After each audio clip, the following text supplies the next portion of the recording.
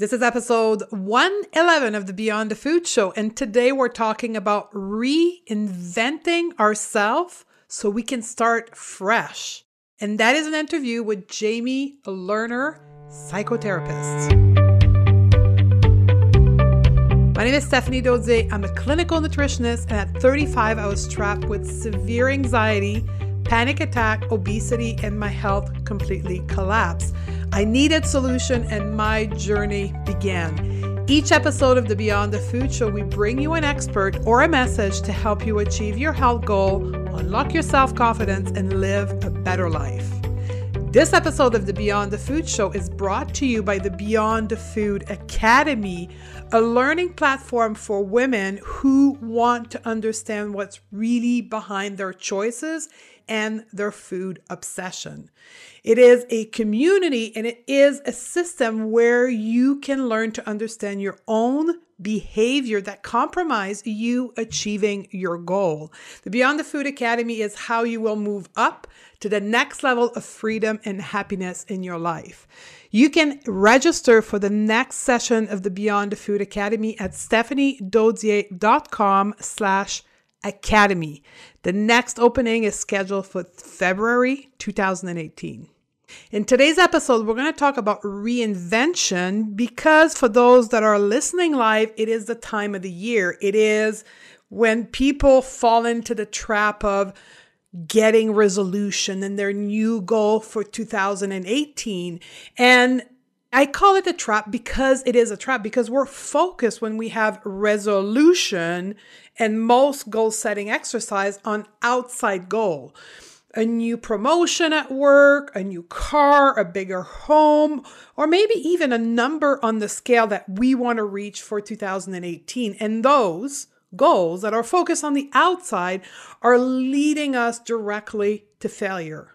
And we know that statistically that only 10% of New Year resolution actually happen.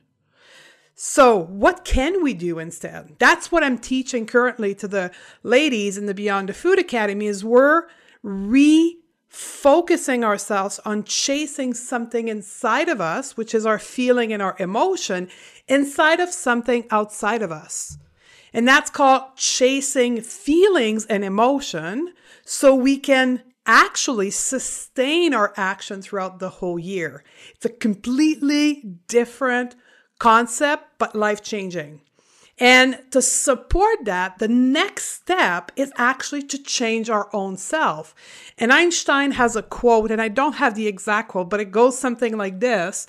If you think you're going to achieve different result with the same behavior, you're leading right to failure. Well, it is the same thing here. If you think you're going to achieve those new feelings, emotion, or goal for 2018 while staying the same person, for sure it's going to fail. You have to change yourself from within to have a different choices, different behavior, different attitude. And that's what today's episode is all about, is how we can reinvent ourselves by changing our storyline. Jamie Lerner, the person who collaborated for this interview, is a psychotherapist and the co-author of the book, The Ever-Loving Essence of You. And she's a special therapist because she actually doesn't like to ask people to look back, but actually she's helping them find themselves. And to do that, she's helping them invent and rewrite their own storyline. And that's what I'm inviting you to do today with me and Jamie. And we're also going to introduce you to the concept of the law of manifestation. Pretty cool concept that will ensure you that you're going to achieve your, and I'm using air quotes right now, your goals for 2018. Now, are you ready? Let's do this. Hello, Jamie. Nice to have you on the show. Thank you for inviting me. I'm very excited to talk with you today about your perspective on particularly women's relationship to food and how that can lead us through the path of self-love and changing ourselves and going with this new perspective on our own life and how it can help us lead and heal our relationship to food. So when we talk relationship to food for you, Jamie, what does that mean? Well, food is a wonderful way for us to nourish our bodies, and mealtime is a platform for a lot of social interaction. And for some, cooking is a hobby or a passion. But as a society, I think we have a lot of confusion around food. So, there are so many conflicting nutritional information about our food choices, and I think we've lost touch with our connection to how we feel about our choices as we make them. And if we were to pause and create harmony between our thoughts and feelings about what we were about to eat and with the food itself, then I believe our bodies would be able to properly and peacefully metabolize our food choices, whatever they may be.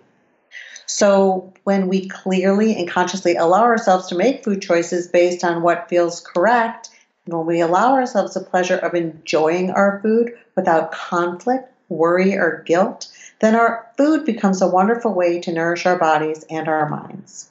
However, when we make food choices so we think that maybe that is going to make us feel better, I think that's where we have lost our way.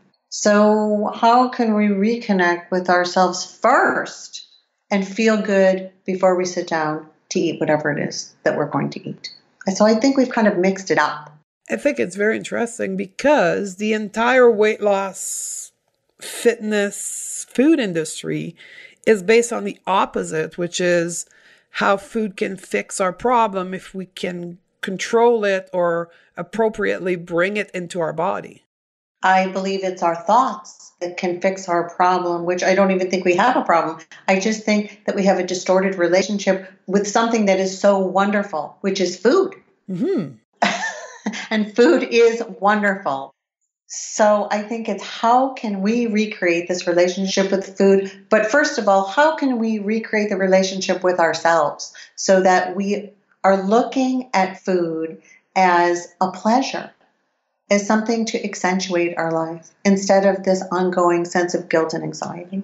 Because there is a place, and I think we have that in common, both you and I, where I know for me, I see the women that are following me and are working with me in my programs as people that have a very emotional relationship to food. Not to say that emotional relationship to food is quote unquote bad or shouldn't be happening, because I think it's part of the reason why we have food in our life. But we use it maybe as a way of medicating the emotion that we're not feeling good about. What's your point of view on that?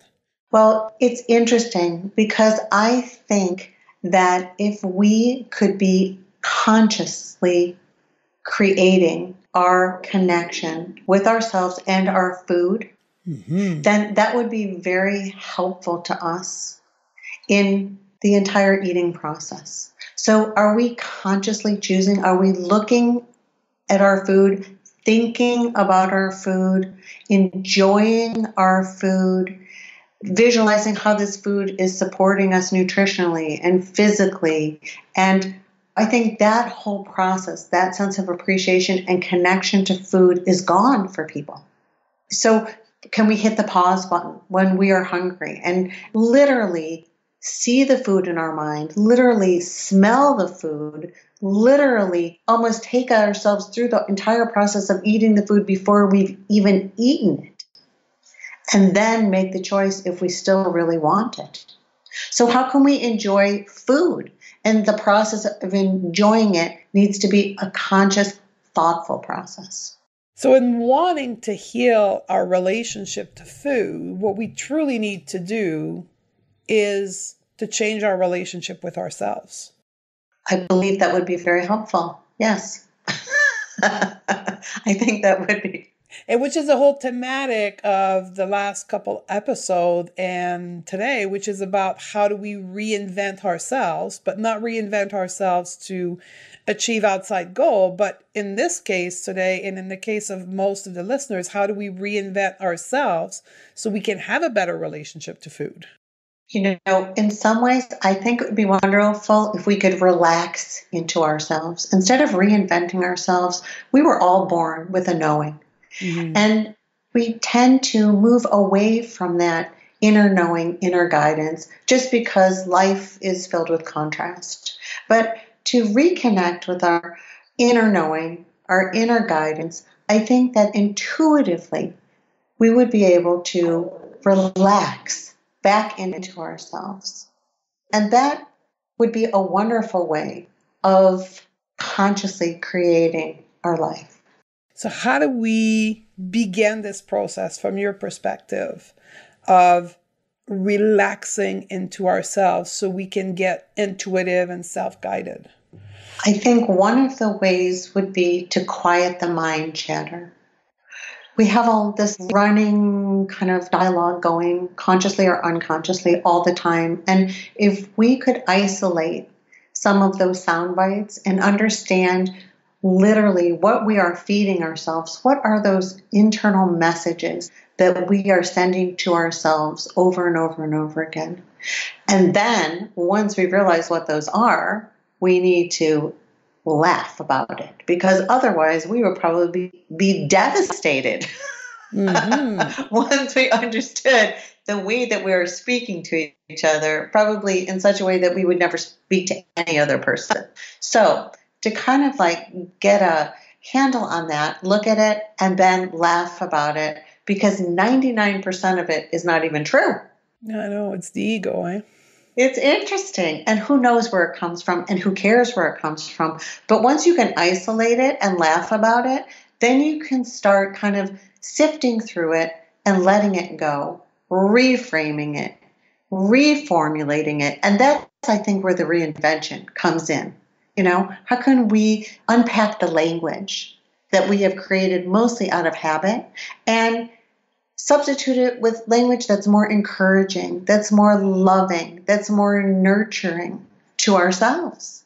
Because those messages, those thoughts are really running our body. The mind runs the body.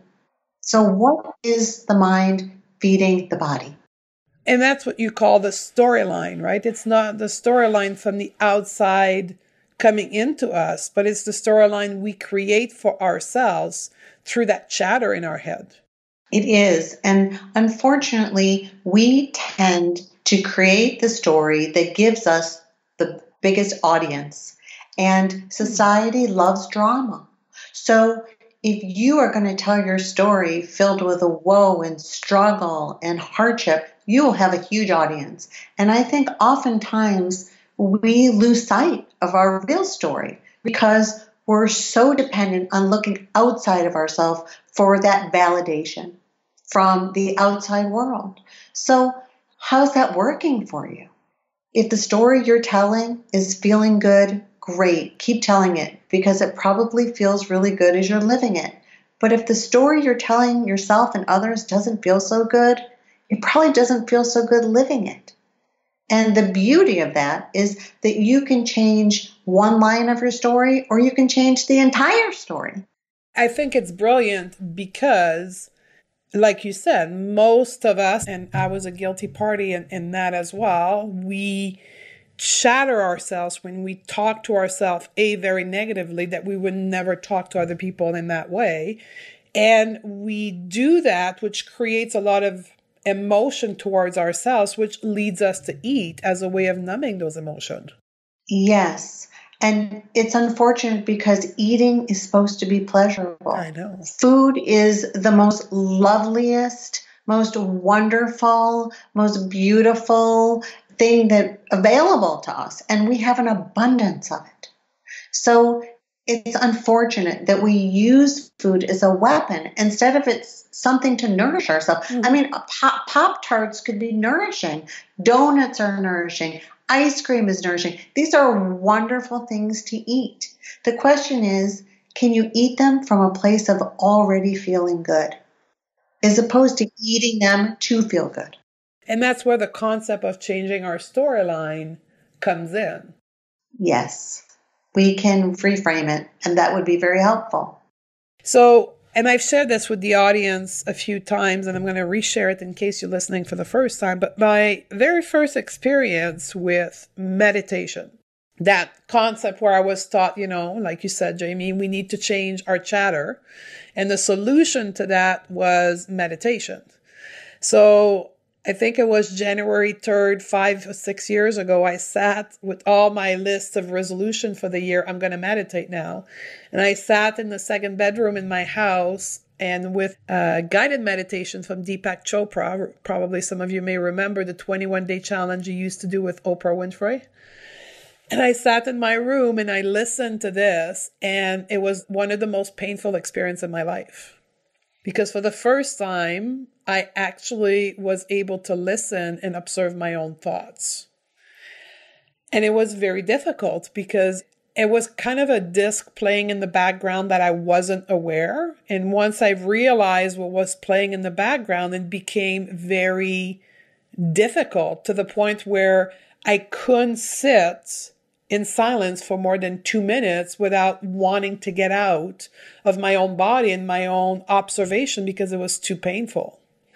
How do you approach this process of observing our thoughts and changing the story that's playing in the background from your perspective, Jamie? Laughter, lots and lots of laughter. Absolutely, just throwing yourself on the floor and laughing because it's all very funny. Mm-hmm. If you could really stand outside of yourself and listen to this, it's completely ridiculous. It's so ridiculous it is funny because it's not even true. I know. So I think laughter is a wonderful way of dealing with pretty much everything. And it's not that we're sidestepping the emotional content, but we're using the laughter to deal with the emotional content. And there is something emotionally absurd about these ideas and thoughts that we have created and recreated, and oftentimes because we've been kind of lazy. We've just dragged all this stuff from God knows where and mixed it all up and taken it on and believed it to be so and then just continually repeat it. So that in itself is pretty funny. I wish that somebody would have told me that. That day that I sat in meditation for the first time and I was traumatized by observing my own thought. I wished you could have been there, Jamie, and tell me to laugh about it because I took it so seriously and I went in a spiral of a mini depression for a couple months because I thought, oh my God, I'm so broken. None of us are broken. And I think that all of these things are just moments. This is not your life. This is a moment in your life. And so we can make conscious choices about how we're choosing to feel about each and every moment. Because the only two things that we absolutely have control over is what we're choosing to think about and how we're choosing to feel about what we're choosing to think about. And we have no other choices in this world. I mean, really, we don't have control over other people or circumstances or situations. But once you harness this personal power of taking personal responsibility and moment by moment making choices to, as Abraham would say, reach for the thought that feels better. That's a choice. And that feels really good. And I want to give every single person that's listening to this permission to feel good because you are worthy. You are your own greatest resource. And the whole purpose of this life is to feel joy.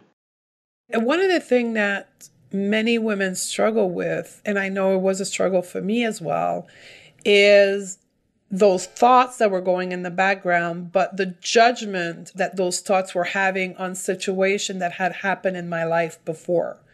So very difficult situation in which I was constantly replaying the background song of it and the judgment around it. So how can we go about reframing those difficult situations so we can have that laughter about them instead of constantly judging it and being in pain because of those difficult situations in our life?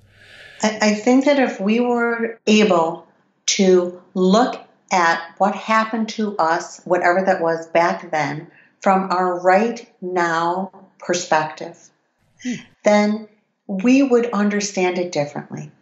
We would almost understand it with a level of appreciation, as opposed to continually looking back and revisiting it as if we were small, because we're not small. And if we understand it today, what happened then, we have a completely different understanding from our adult perspective. And I think that that is very helpful. It helps us reframe what happened then and appreciate how we have used it to get to where we are right now. And for most of us, whatever that contrast has been, it really has launched all these desires, and we are where we are today because of it. And there is a lot of goodness in that. How do you feel about the philosophic quote that says everything happens for a reason? I believe it does happen for a reason, but I also believe that we have, we create everything with our thoughts. We are the most amazing manifestors. Wanted or unwanted thoughts create our reality. So if we could be conscious of creating what we want with our thoughts, only what we want, we would be having the most glorious lives. So how can we choose our thoughts and direct them to create and manifest today? That's possible. And that's part of the whole reframing, right? Yes. So you've mentioned Abraham's foe. So give us a little bit more for the listener who do not know who Abraham Hicks is, and maybe a high-level overview of the law of attraction or the manifestation process that Abraham teach. Can you give us a little bit of background on that for people? Yes. So the work of Abraham and is Jerry and Esther Hicks, and they believe that our whole purpose is joy. And they also talk a lot about law of attraction, which is that we attract everything into our experience vibrationally through our thoughts and our feelings. So it's really an interesting concept when you wrap your mind around this, because you can begin to understand how you can use the contrast. Contrast is everything that you're not wanting, so that you're launching all of these rockets of desire. So you know what you don't want, and then from there, you know what you do want. And how can you focus all of that attention on what you do want to create just that? The work is tremendously powerful because they continually offer the opportunity for you to create it for yourself.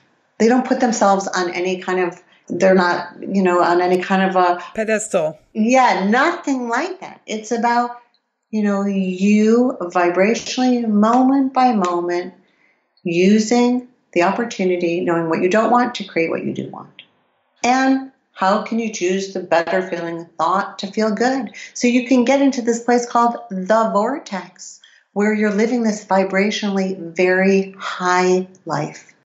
And you attract in your life what you want. And that's the whole concept of changing our storyline to change our life, is as we change the nature of our emotion and our energy, in part, we will attract what we want in life. Correct? Yes, and it is my belief that the basis of every other relationship that we go on to have is a reflection of the relationship that we have with ourselves. So the relationship that we create and recreate with ourselves moment by moment is the basis for every other relationship that we go on to have with another.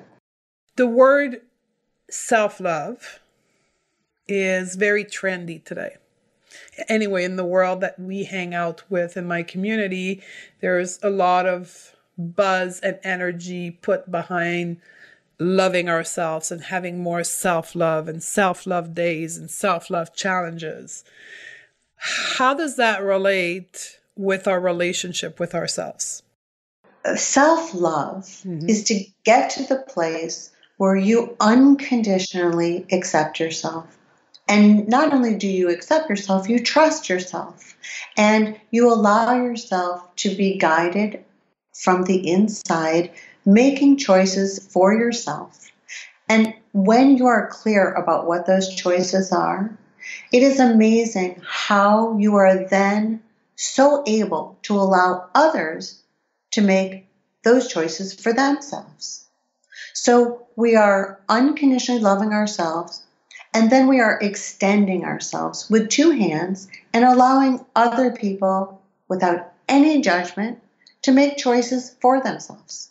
And I believe that's really what self-love is. And when we are in a place where we are appreciating ourselves, where we're connected to ourselves, where we are loving ourselves, then we tend to spill over into and onto all others unconditionally. And to move about the world creating these kinds of relationships with people, I mean, to me, that's amazing. And it is a true reflection of self-love. I love me and I love you. No matter what you're doing, no matter what you're saying, that's who you are and I love you for it. It doesn't mean I need to be a part of it, but when I look at you, I look at you through the eyes of Source. No judgment. Mm-hmm. That's self-love. And I have to say this because I know a lot of people probably are being irritated right now. And the irritation that you may feel is because it is a truth for you right now that you're hearing. But self-love is very challenging for many women to achieve.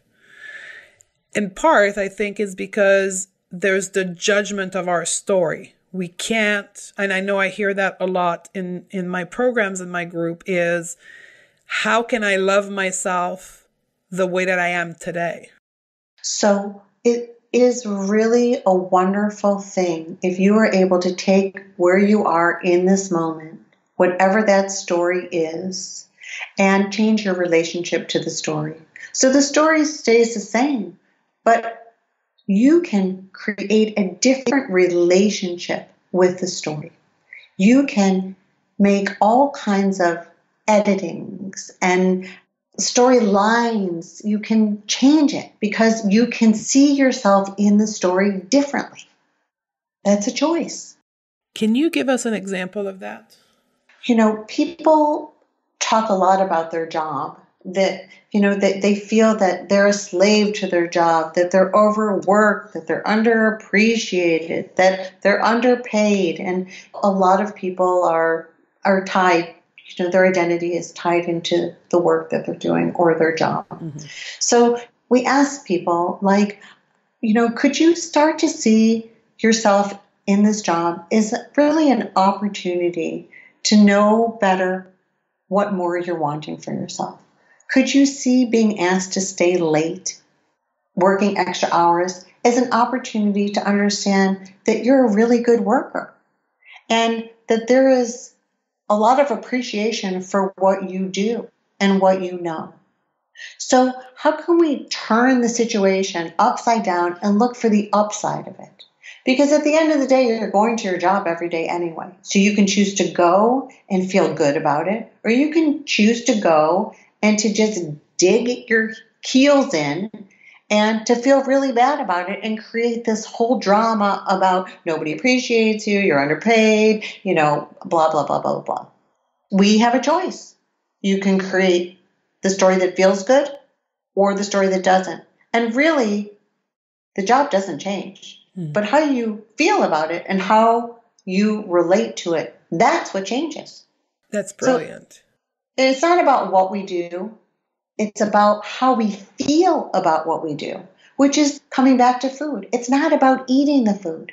It's about how do we feel before, during, and after we're eating the food. Are we punishing ourselves through food? Because that's a big one, right? We're going to cut back how much we eat because we've been a bad person over the weekend, or this food is bad, so I'm going to take it out. We are using food as a way of, I guess, leveraging love and hate towards ourselves. Yes, but this is a choice. Mm-hmm. We must realize, and sometimes it's fine to say, I am choosing right now to eat this food. I know I'm doing this to myself.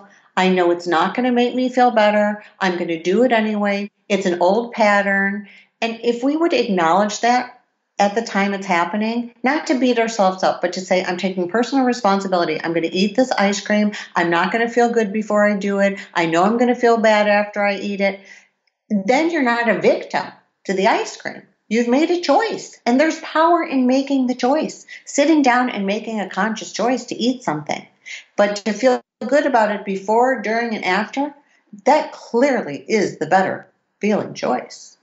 Absolutely. It's all about the intention behind, AKA the ice cream, right? Are you Yes. doing it completely unconsciously? Are you doing it from a place of love? Are you doing it from a place of hate, a place of numbing? What's your intention behind that bowl of ice cream? Yes. And so to acknowledge that with loving curiosity, not with judgment. There's nothing to be judgmental about. It's not a big deal. Then you have the next moment to make the next choice and the next moment and the next. So our relationship with our food is a direct reflection of our relationship with ourselves.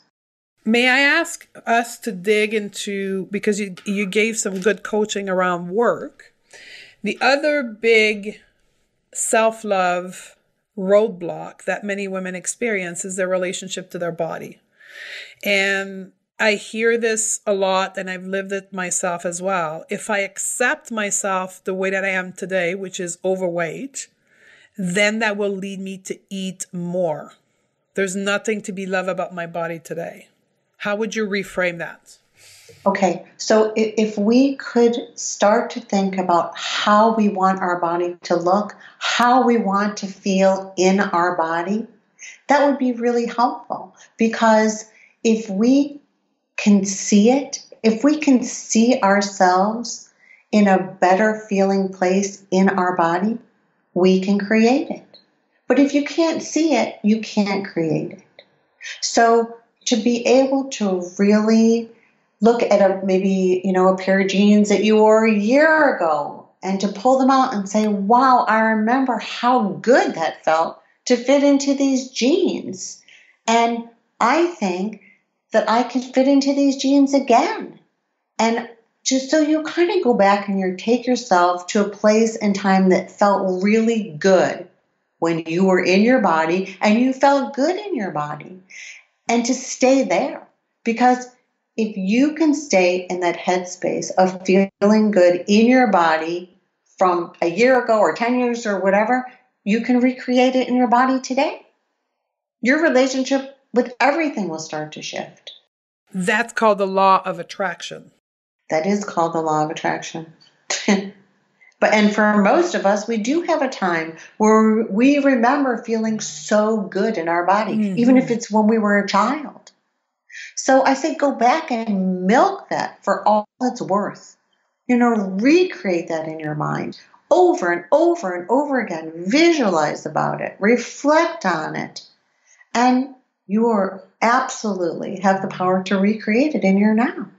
That is, I think, a big part of what's missing is that instead of focusing on how good it feels, we're focusing on the opposite of how miserable we feel currently. And that recreates where we are today. It recreates that vicious circle. Right. Well, it creates more misery because if you focus on the misery, you get more misery. But if you focus on the good feeling, even if you feel good for one moment in your body, in your day, focus on that. You will get more of that. What you focus on is what you get, wanted or unwanted. So we must discipline our mind. Our mind runs our body. Truly. How do we go about disciplining our mind? What is your path? Laughter. Yep. I'm sorry. Because you start to catch yourself, what you're thinking about. And the minute you catch yourself, you can laugh about it and then you can shift. So it's a way to create consciousness with levity, and it's kind of fun to do because you're laughing pretty much all day long with yourself and you're making these little edits, so you catch yourself like putting yourself down or glancing in the mirror and saying something negative, and you just have to laugh about it. And then it's a nice reminder to say, okay, what can I look for? A spirit of appreciation about myself today. And how good does that feel? And how long can I stay in that thought? And the longer you stay in the thought, then the more thoughts you create. And it kind of builds momentum. And it starts to feel good. The laughter feels good. The shifting feels good. The looking for other things to appreciate about yourself and other people feels good. And then the process starts to feel good. And then you laugh more. Yes, and then you laugh more. And then you laugh more. And I have to say, it's hard to eat while you're laughing. Absolutely. So I am laughing all day long.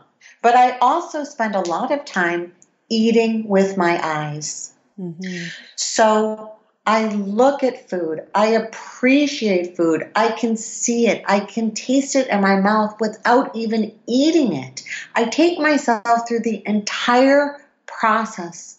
And then when I'm all done with it, I ask myself, do I even want this? And most of the time, I've already had it. So I don't really want it. So it's kind of a running joke in my family because I am always looking at like pastries and all kinds of food. And by the end of it, I'll have maybe a few bites, but I'm so full because I have literally just steeped myself in the appreciation of it all through all of my senses. That's amazing. So a lot of laughter to discipline our mind. Yes. Lots of it. Yes. Lots of self-awareness, right? So we can catch our thoughts. Yes. Not being non-judgmental, but lovingly curious. Yes. Yes. Is there a practice that beyond being self-aware and laughter that you would recommend to people to master our thoughts at a higher level? Well, I think if we could sit with ourselves the first few minutes of the day and address ourselves and really feel appreciation for ourselves where we are in this moment, that's a great way to start the day. And instead of like most people jump out of bed and they run and they take care of their families and they take care of everyone else, and then they're so resentful by the end of the day that none of it feels good to them. It doesn't feel good to their families. It doesn't feel good to them. It's just they have had nothing really to give to begin with, and now they're completely empty. And then they sit down and then they eat, and then they feel worse, and then they feel worse. So sit with yourself. And I also must say that women tend to hide behind their roles of being caretakers and partners so that they never need to address themselves. So I ask you, please sit with yourself first few minutes of the day with a cup of coffee, with whatever, and just address yourself, which means appreciate yourself. Have a little quiet time for yourself. It really gives ourselves the message that we're important, that we matter. That is an act of self-love. It absolutely is. And when we love ourselves, we love everybody. So if you're not going to do it for yourself, do it for other people. It doesn't matter how you start this process or why you start this process, but certainly have fun with it if you're going to do any of this. None of this should feel hard. It shouldn't feel like work. It shouldn't feel restrictive. It just shouldn't. So we start from a place of observing and being present with ourselves for a few minutes in the morning. It could be as simple as that. And then laughter throughout the day when we observe our thoughts and how they're really not our thoughts. Exactly. It doesn't take long. It takes 30 days to change a habit. That's it. Mm-hmm. 30 days. That's a month. A month goes by really fast. But if you're having fun along the way doing it, then it goes by even faster. So it's about shifting. How can we shift moment by moment? Exactly. And that is part of the book that you've recently released, and you've written with the intention of helping people to complete this process. Well, to recreate the long-term connected relationship with themselves. Because I think it's every single moment. Every moment we're in judgment, we're disconnected from ourselves. Every single moment. So as soon as you realize you're disconnected because you're judging yourself or someone else, laugh about it. The laughter will connect you instantly. So the book title is The Ever-Loving Essence of You. And I've put in the show notes for those interested into the book. You are actually providing people with a sample of the book in I think it's the alignment chapter. Mm-hmm. You guys can click the link in the show note and then you'll be able to get your alignment chapter. Now you also have a practice where you work with people one-on-one to help them through this process in a completely different perspective than most other coach. Can you talk to us about that a little bit? Yes. So I assist people in assisting themselves. And the way that I like to do it is to ask people to begin to trust themselves and to tell me how much time that they need for a session when we're working together. Because I believe that everybody knows best for themselves. I truly believe that we are our own greatest resources, and no one would know better for you than you. So people buy a block of time, and then when they're ready for a session, they reach out to me and they decide how much time they want to use in a particular session. And I think that that really helps people trust themselves, redirect themselves inward, ask themselves the question, how much time am I needing to work on something today? And wait for the answer. Then I also have this lovely texting option, which is really great because people are so busy and sometimes they just need a little guidance. So they purchase time for texting, they text me a question, and then by the time they're done texting me, they've already in some ways answered their own question, but then I text them back. So it really is a way for people to tap into themselves through tapping into me. And once again, it reinforces that you do know for yourself. So at the end of the day, you do know for yourself. Whether you don't know how or why, you know. And whether you're listening to yourself or not, that's a whole other question, because your inner being is tapping you on the shoulder 24 hours a day, trying to get your attention and guiding you to your higher self. And most of us are just like, oh, I don't have time right now, go away, I can't deal with this. We're not choosing to tune in to those messages that we're continually getting that would direct us to our higher self. So when you quiet the mind, you'll hear those messages. You'll feel those messages. And hopefully you'll allow yourself to trust them. I think it's absolutely brilliant the way you're formatted your work with people because it's empowering. So yes. Kudos to you, but also in your approach as a psychotherapist in which you're not looking back doing traditional talk therapy, but you're actually moving people forward by tapping into their intuition so they can make different choices instead of analyzing the backstory for weeks and months and years trying to find a solution. I don't think that that works. I really don't. And I think that if we want to revisit something that happened back then, to look at it for a few moments is fine. But I don't think you need to look back in order to move forward. And by tapping into your own, call it intuition, that will give you the path to move forward, to create that new story, that new self, by tapping into the answer that's already inside of you. Exactly. And most of us know that it's there. I have never heard anyone say, I should not have listened to myself. But I hear people all the time say, I should have listened to myself. Because people get an inkling. They get a signal and they don't listen to themselves until after the fact. And then they think, oh my goodness, like I knew that, but I didn't listen to myself. And you know what? That's okay. But acknowledge it. At least acknowledge that you knew. And then you could acknowledge that you chose not to listen. You weren't a victim. You made a choice, a conscious choice. I know I'm supposed to do something differently and I'm choosing not to do it. And there's a lot of power in that. Totally. And for many of us, when we begin to develop that level of awareness to self, to intuition, to the higher power, whatever you call it inside of us, it's scary. Or it's familiar.